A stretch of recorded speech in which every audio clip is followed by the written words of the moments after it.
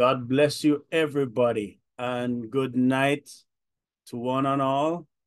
Another Wednesday night, and I pray that this Wednesday finds us all in good health, and um, no one is feeling any ailments, um, and just want to be forever grateful and thankful to the Lord for all that he has done and all that he has enabled us to do. So without any further ado, we're just going to get into the word for tonight.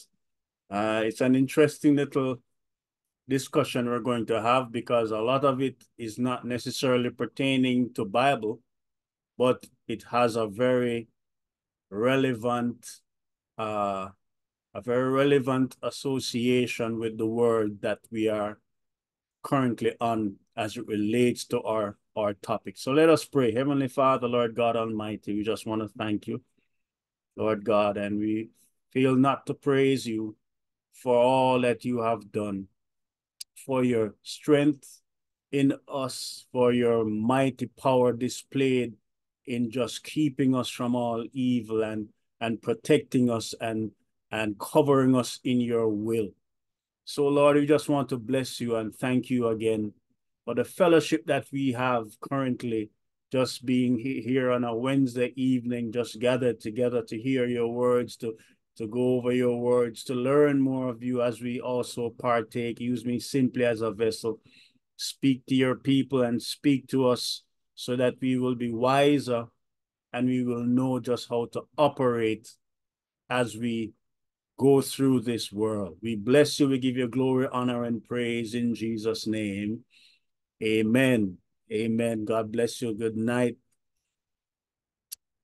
We have been on our topic of pray,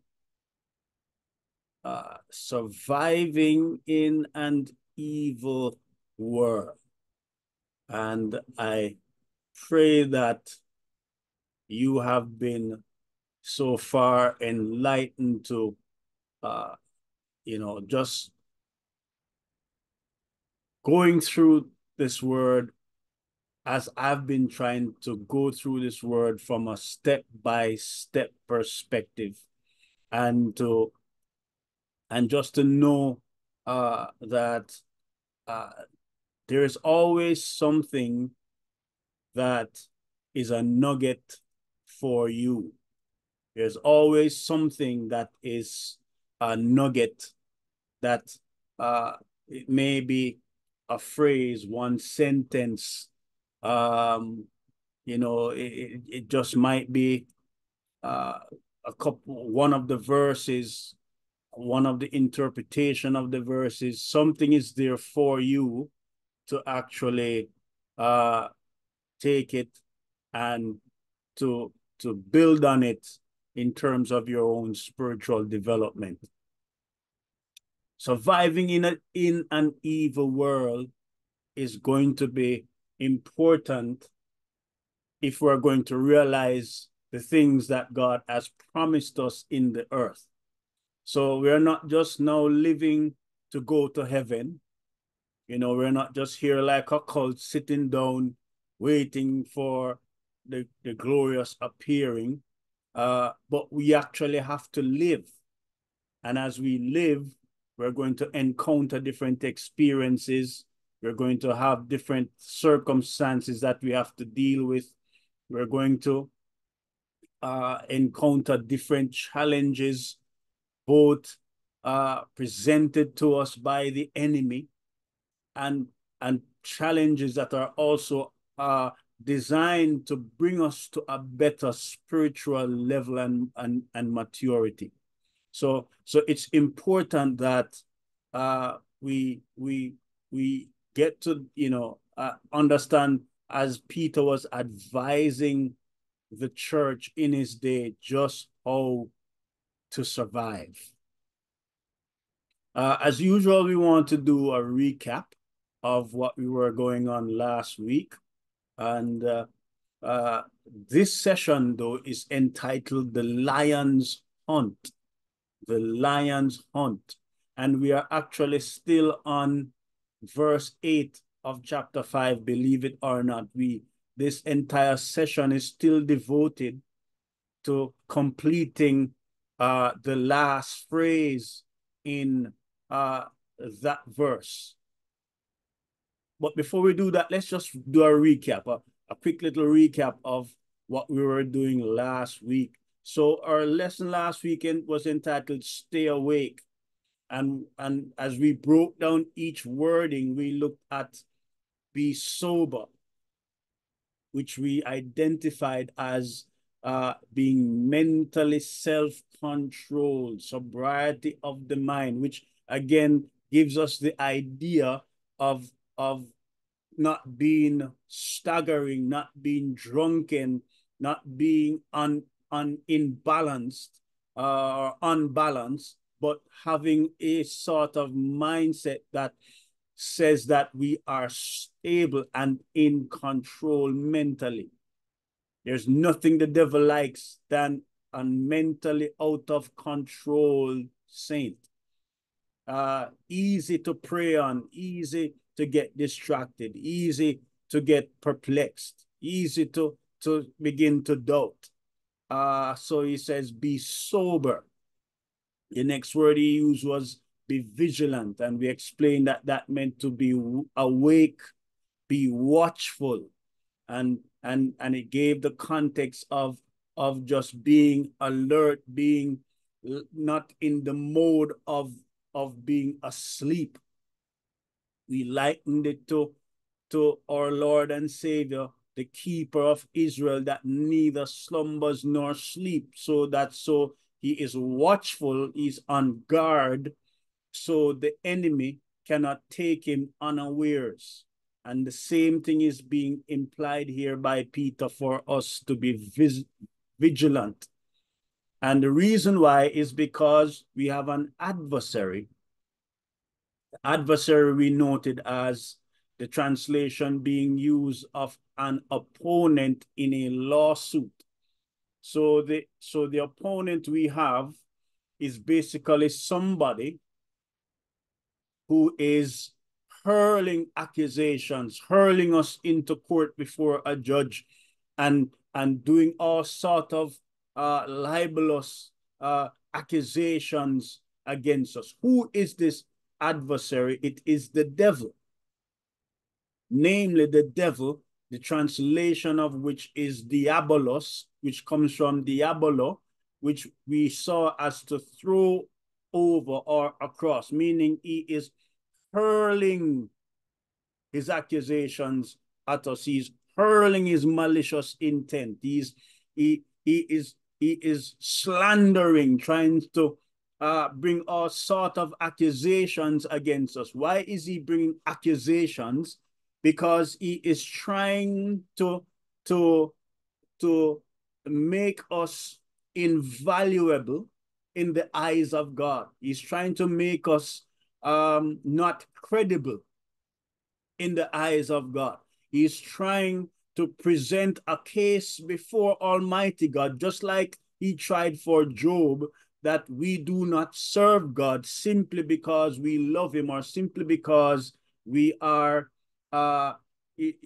worshippers, but we are either serving God for some sort of material benefit, or we are serving him in order to have some sort of advantage. It is not out of our own volition.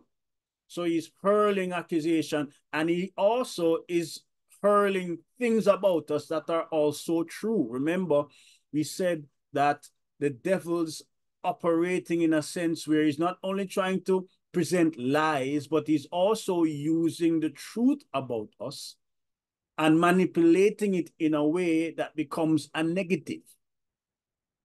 So it's an insidious sort of an attack where it's gradual, subtle, but has harmful effects.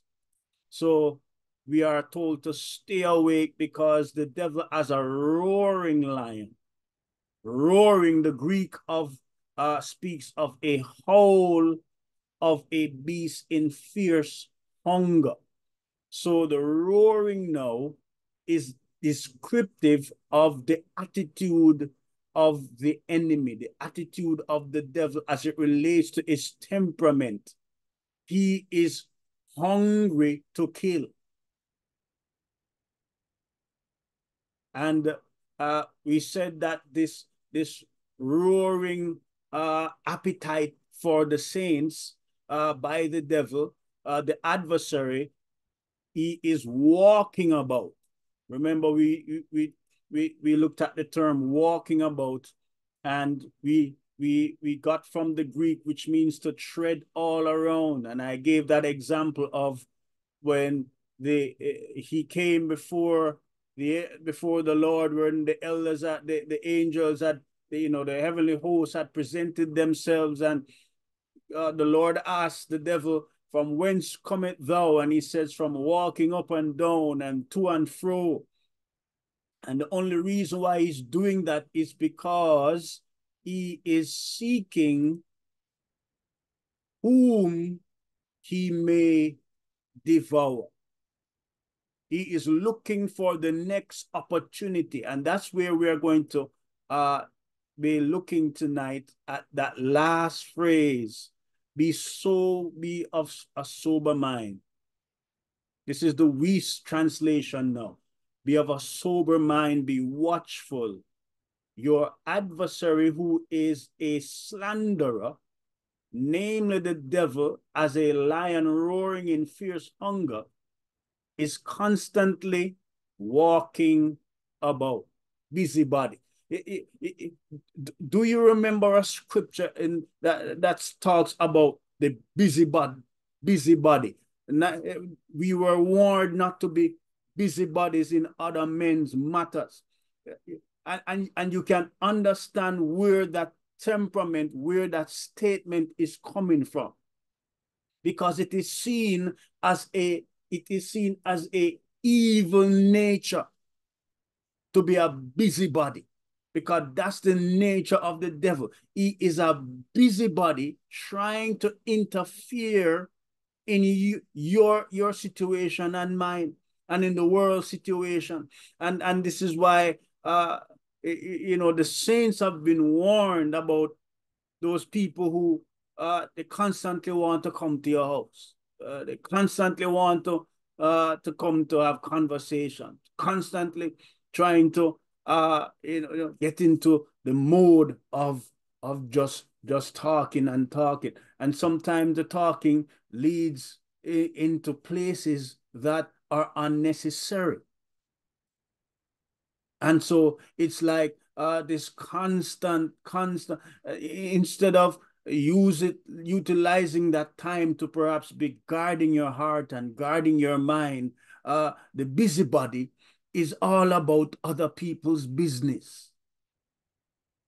We don't have time to be flourishing our mind in other people's business. Our business alone is so detrimental as it relates to our soul, our spirit, our environment, our family, our well-being, that we have to be careful and not to entertain busybodies, because that is synonymous with the actions of the devil.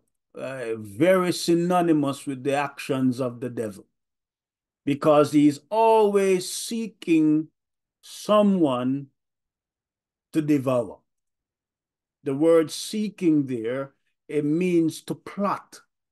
If and when used in a bad sense, it's to plot, which means that the enemy isn't simply just walking around and then he sees you and he starts to attack. There is a nature to the plot. There is a strategy to the plot. I dare to say that if we're not careful, the enemy knows us more than we know ourselves. He knows our routine even more than we know it ourselves. The enemy knows when you get up. The enemy knows when you're walking out. The enemy knows when you get to work. The enemy knows when you're at lunch. because he is always plotting a strategy and looking for an opportunity to strike. So one of the and I found this very interesting. One of the things that I believe the Lord has utilized for us to you know to understand how the enemy works is actually the behavior of lions. And it's an important thing for us just to take a note of. So what we're going to do for the rest of this session really is to kind of take a look at how lions operate. And we're going to find some very interesting personalities that the lion has in terms of how it operates in the jungle and the similarities between that and how the enemy operates, or to be more distinct, how the devil operates. So it's the lion's hunt. And one of the first things about a lion that is noteworthy is that lions are ambush predators. Ambush predators.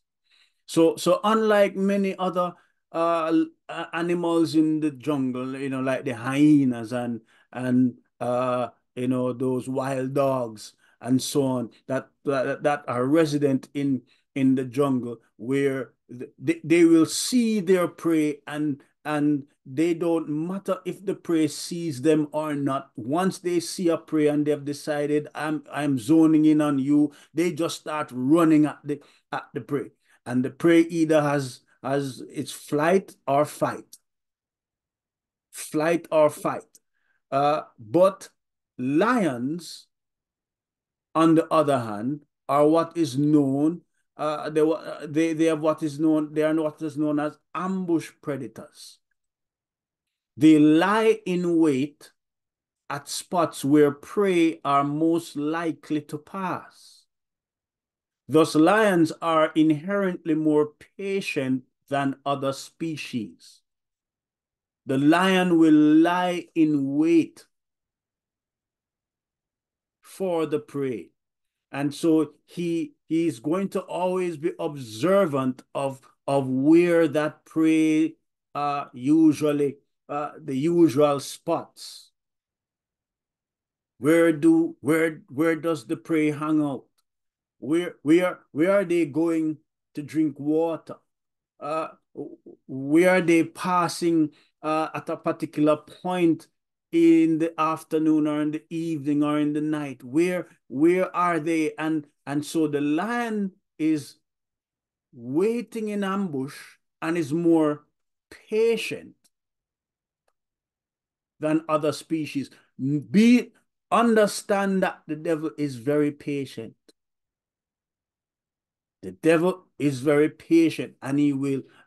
And sometimes we wonder that we see folks, unfortunately, they were in church, and we saw them, and I've experienced some folks that boy, this person, they're just hot, on fire, and they look like they're doing everything for the Lord. And not that you're judging, or anything, but you have witnessed folks. I don't know if you have, but I have seen individuals that they just look unstoppable.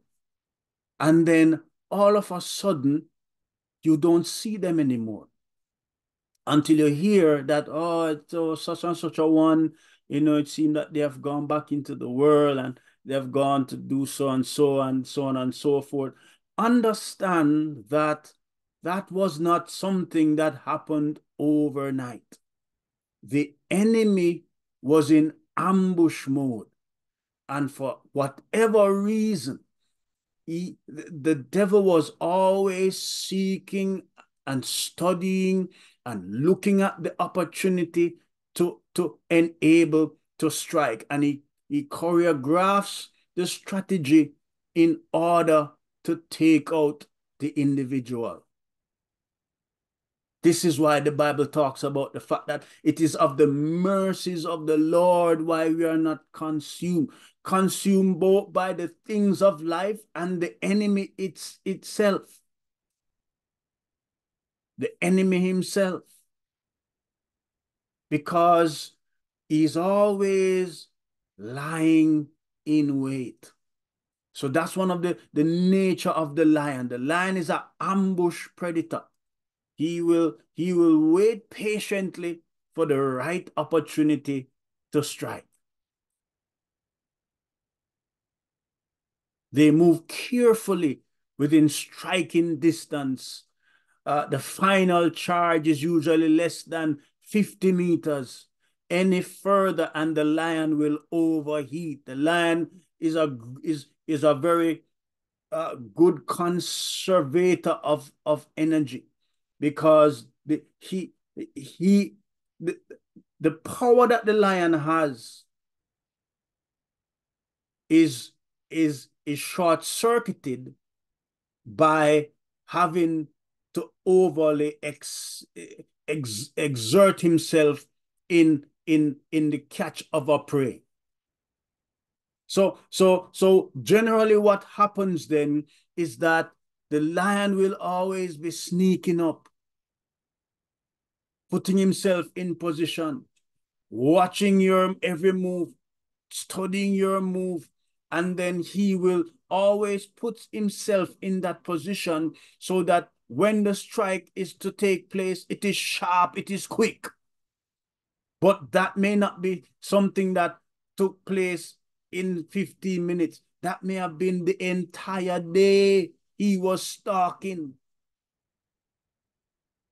Experts have observed individuals, lions that is, stalking under vegetative cover, occasionally sticking their heads high up out of the cover to keep track of a particular animal. They may be stalking in the process, though they do sometimes give themselves away inadvertently. So we have the layout of the ambush predator. And that's how the lion hunts. The next interesting thing about the lion is that he is a predator of darkness. A predator of darkness.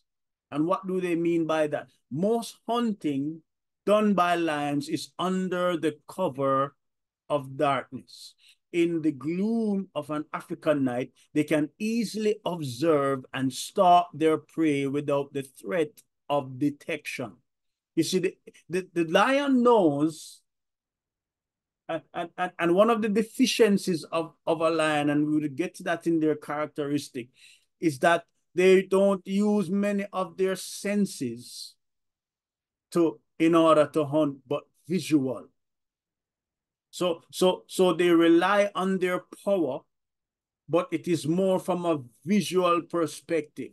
And so this is why for them, strategy is important. This is why the devil says, when he presented himself, that he's walking to and fro, up and down. He is constantly on the path, because in order for him to create chaos, he has to be observant of our practices. He has to be observant of the things we do. And the only way to do that is to observe us from a distance. So the enemy is observing our Bible life. He's observing our prayer life. He's observing our fellowship life. He's observing our church life. And he puts together a plan. He peeks up every now and then from time to time to see if we are doing the same routine, if we're operating in the same environment, if we are at the same level. He peaks up from time to time and he looks at our development and okay, he's always at this point. He's constantly at this point, so I can strategize. There is nothing that the enemy is going to do to us that to some extent we ourselves won't be a contributor to his attack. That's basically what the Bible is saying. It how much of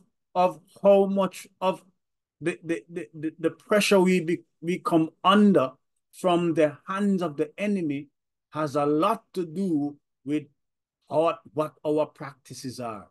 Because the enemy, like the lion, is stalking us. And he does it under the cover of darkness. He does it under the panoply of obscurity. So there are some times when we don't see it with our spiritual eyes, but if our eyes was open, you would see, that's the plan of the enemy right there. That's the plan of the enemy right there. I need to watch how I respond. I need to watch what I say. I need to watch how I react. I need to watch what I do because that's the plan of the enemy. Right? He is stalking and doing it under the cover of darkness. This is why the Bible talks about men rather darkness than light, because it is a characteristic of evil and a characteristic of evil behavior. Why does the thief operate at night? Because he believes he can use the cloak of darkness as a strategy to his advantage, to catch us unawares. Because that's the entire gambit of the enemy. The enemy knows that if you see him, you can react. So the only way for the enemy to try to get an advantage on you is to catch you unawares. And what does that mean for us from the spiritual perspective? Is that spiritually, we have to be spiritually alert.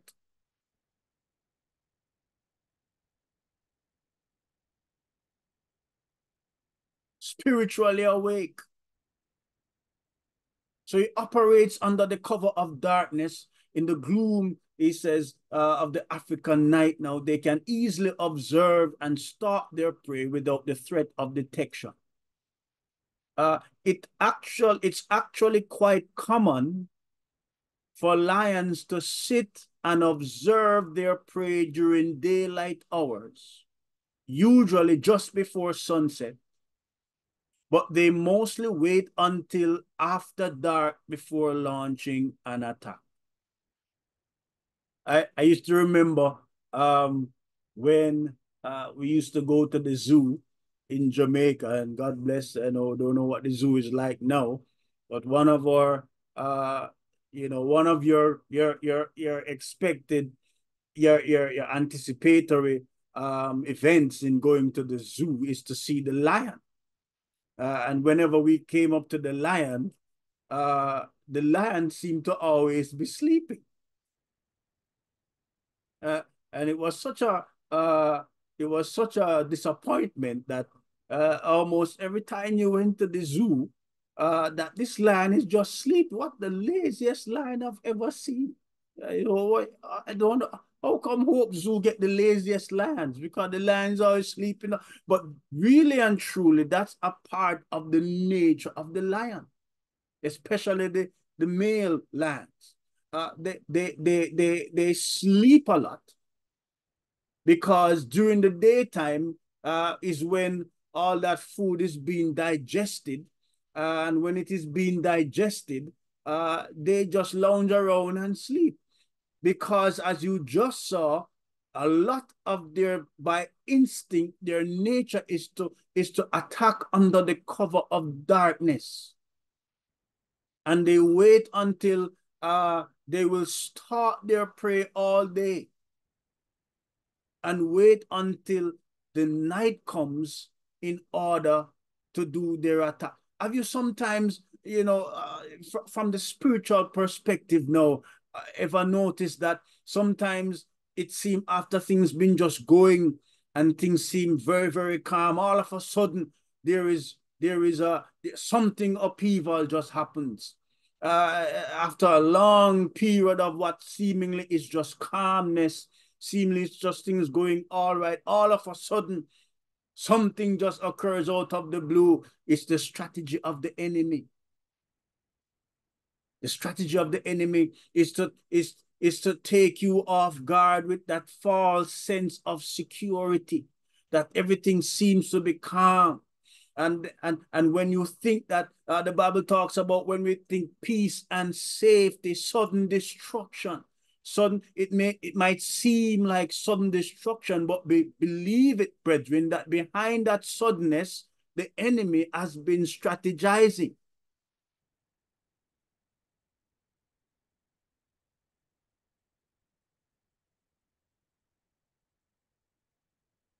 So similarly, it says, if the landscape is illuminated by bright moonlight, they wait until it's obscured before attempting any sort of hunt. Which means that the lion is using the cover of darkness, the cover of shadow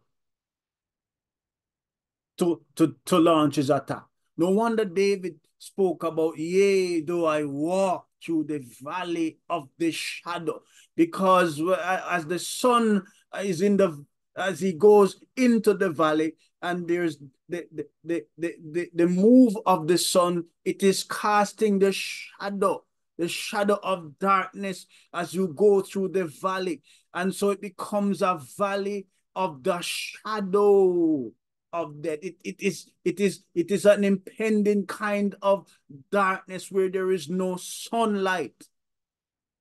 And that's why whenever there is mention of sunlight in the Bible, and even sunlight in our daily expression, sunlight is often seen as a kind of antidote. There's, like when we talk about shining the sunlight on certain situations, we shine the light on we illuminate our circumstances. The way we think can become a cover of darkness. The mindset that we operate with can become a cover of darkness. The things that we entertain in our minds and in our hearts can become the cover of darkness. And it is in that cover of darkness that the enemy likes to operate. And so we have to be always be cognizant and ready to shine the light in our circumstances. They talk about the light has come. That's why I talk about you can't hide your light under a bushel. There has to be a certain amount of luminance around us. Luminance, because the devil doesn't like when the light is on.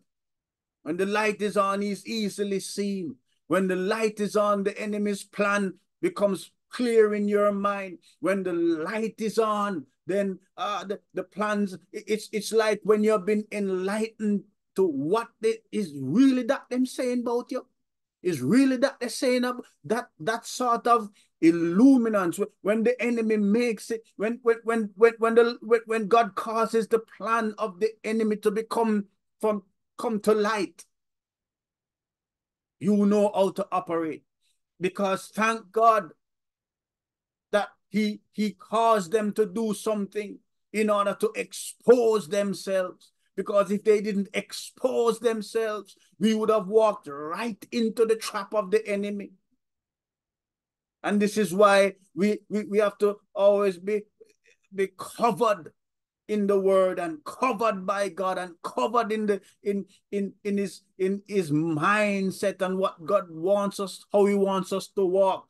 Because unless this mind of the Spirit enlightens our spirit, we can walk right into the darkness unawares. And that is where the enemy likes to strike. Thank God that sometimes he opened our mindset, and sometimes he caused certain situations to just happen. And you know it was not you. You know it was not anything you planned. God just caused this thing to happen, that you became enlightened, because the enemy was setting to operate under the cover of darkness.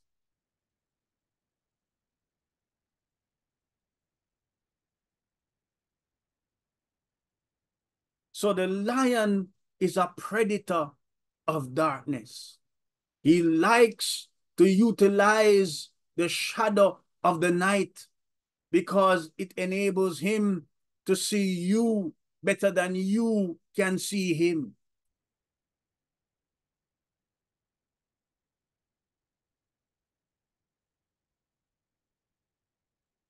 Generally, lions hunt only what they can see.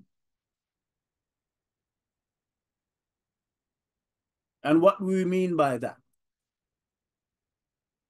I expressed in earlier on that the lion doesn't use a lot of his other senses, like the sense of smell, or or the sense of sound and all of those things, in order to necessarily hunt. He hunts by visual.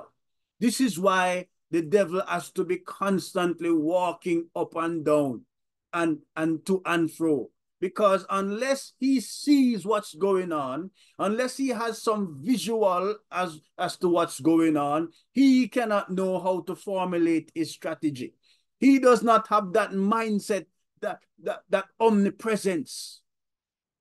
He does not have that omnipresence like our Almighty God. He may be spiritual, yes, but he does not have omnipresence, where he can be at all places at all times, like the God we serve. And so he has to constantly be up and down, because he needs to see what's going on. So lions hunt primarily only based on what they can see. This is why they are stalkers. This is why they are ambush predators.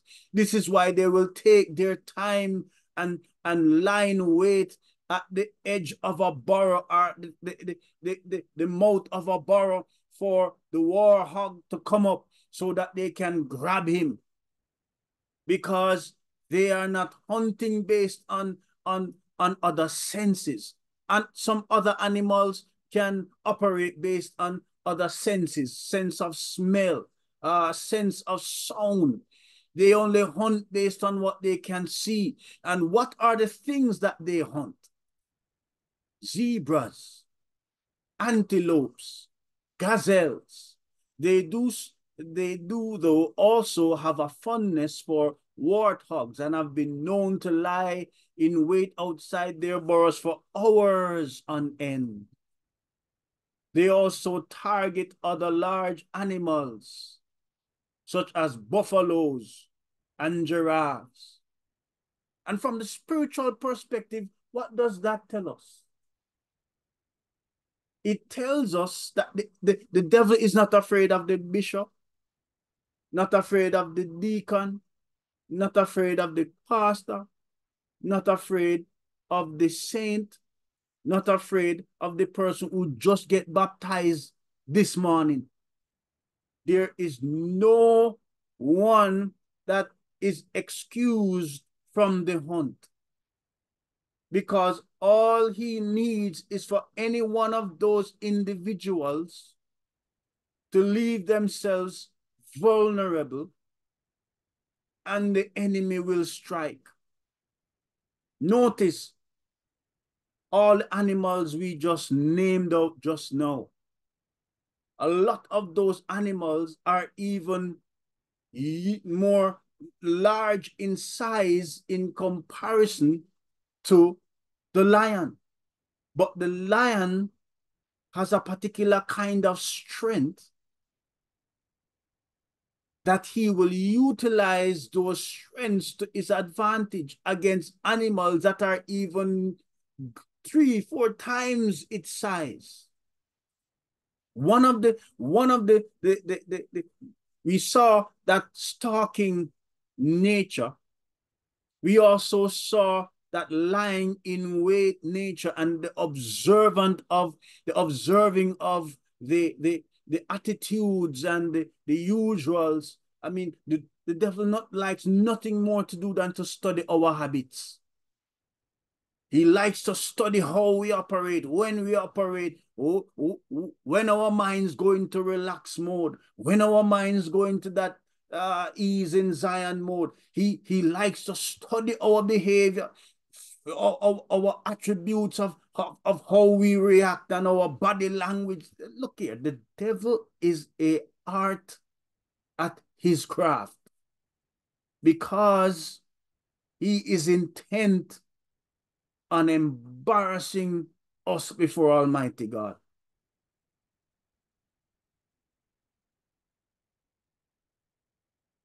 So it doesn't matter the size of the enemy. One of the characteristics of the lion is that when he catches an animal that is bigger than itself, he will bite on its throat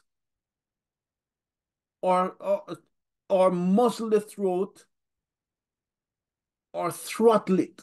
When you see the word throttle there, it just means that he is choking or strangling the prey.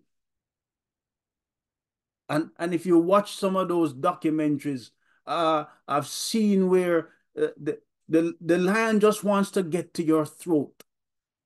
And once he gets to the throat, he will hang on to that throat for hours until the life slowly drains out of you until there is nothing left and there's no more resistance.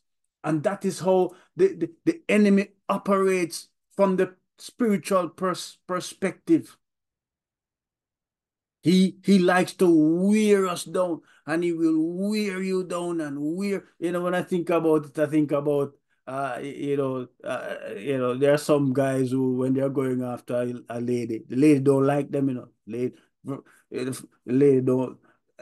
Yeah, I've seen classic examples. So I'm just speaking as I'm led, and I'm calling, I'm just calling to mind examples of situations you've heard about and seen where the lady wouldn't even give the guy the time of day.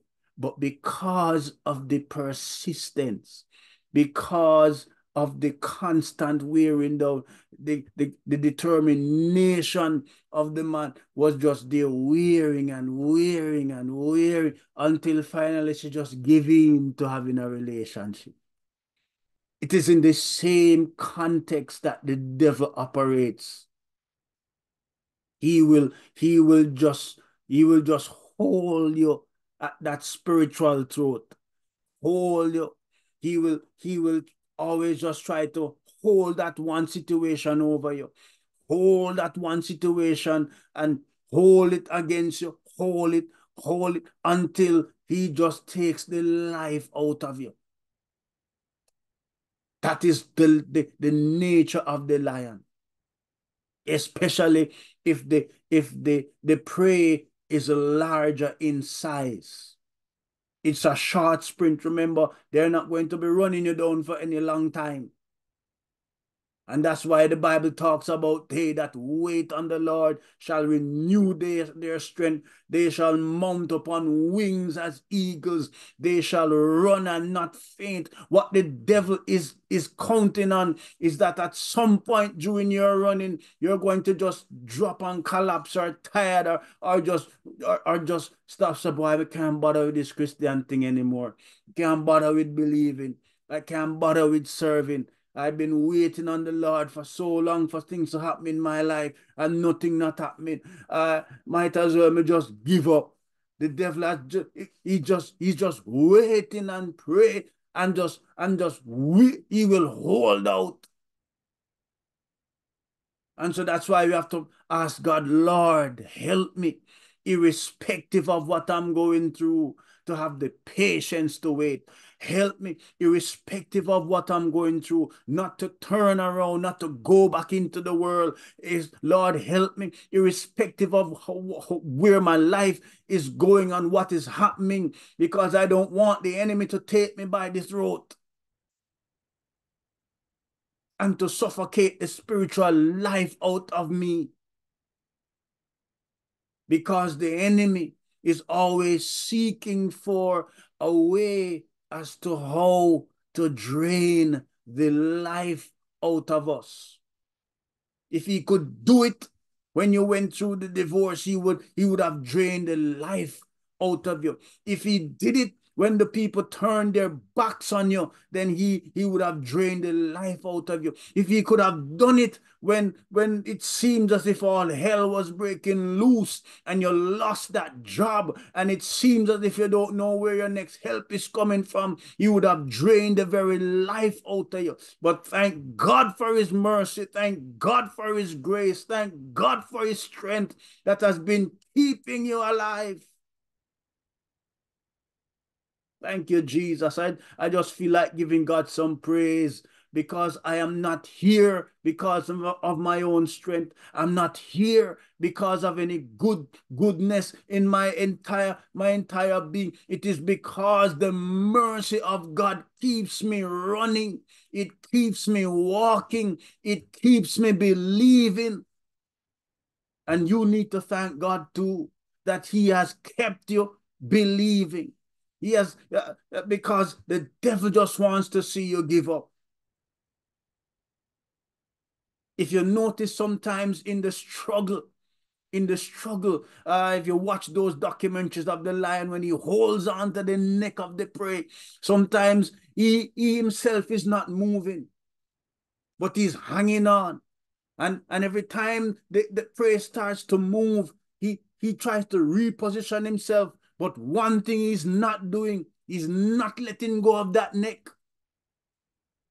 Because the enemy just wants one place to hold on to, that he thinks he can suck the very spiritual life out of you. And he will hold on until you give up the ghost. And that's why we have to cover ourselves under the blood of Jesus. Cover ourselves under the word of God. Cover our minds under the spiritual helmet of salvation, because the enemy is always seeking for an opportunity. Oh my God. Cover us, Jesus. Cover our minds. Cover our strength. Cover our bodies. Or cover our house.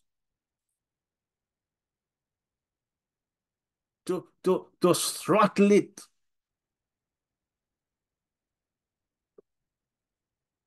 The lion's roar is territorial. And so this is something that, I've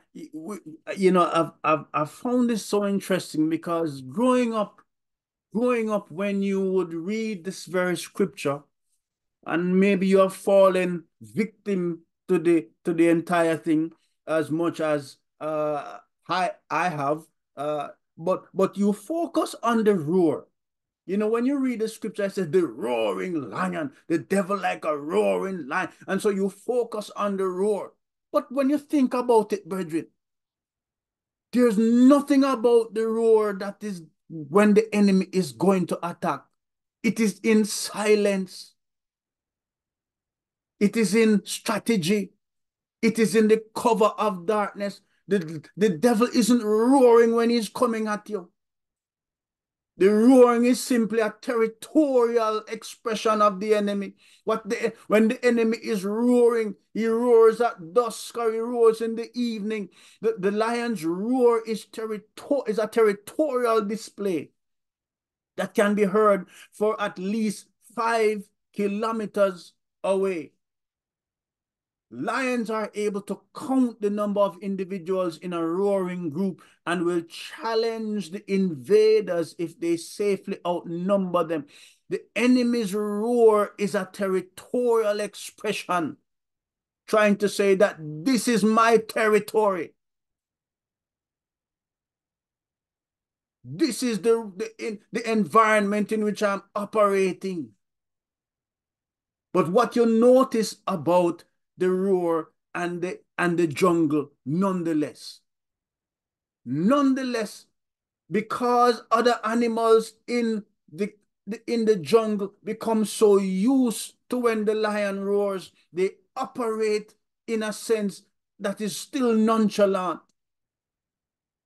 They operate in their usual characteristic ways and not understand that there may be an enemy that is lurking. And some animals still get caught. So even though there is a roar, because of the complacency of how we operate, the complacency of how we look at life, the complacency with which we take where we are going, we still become vulnerable to the cover of darkness, the ambush of the lion. So we have to be so very aware, because what is the spiritual significance of the lion's hunt? The words express the relentless energy of the wicked one. He cannot touch those who are kept by the power of God through faith unto salvation. But he walketh about looking eagerly after any lost sheep that may have wandered from the fold. He roars in the craving of his heart for prey like a hungry lion, seeking whom he may devour. And the word devour, simply from the Greek, means to drink down, to gulp the end. It's like you take a bottle to your head and you don't stop until the entire thing finish. To drink down, to devour, to swallow up. This is why one of the characteristics of the enemy is having overwhelming situations. No wonder the songwriter talks about when my heart is overwhelmed, because when you are overwhelmed, it is a place where the enemy is trying to swallow you up in depression, swallow you up with weakness, because the entire targeting of this is your faith, my faith. He is targeting our belief system.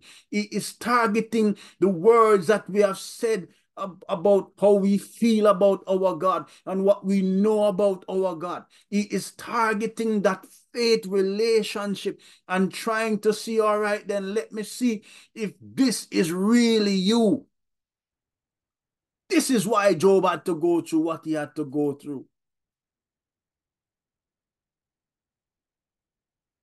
This is why there are some situations that Peter talked about, the fiery trials that seem to like some strange thing has come upon you, because the devil is always trying to swallow you up.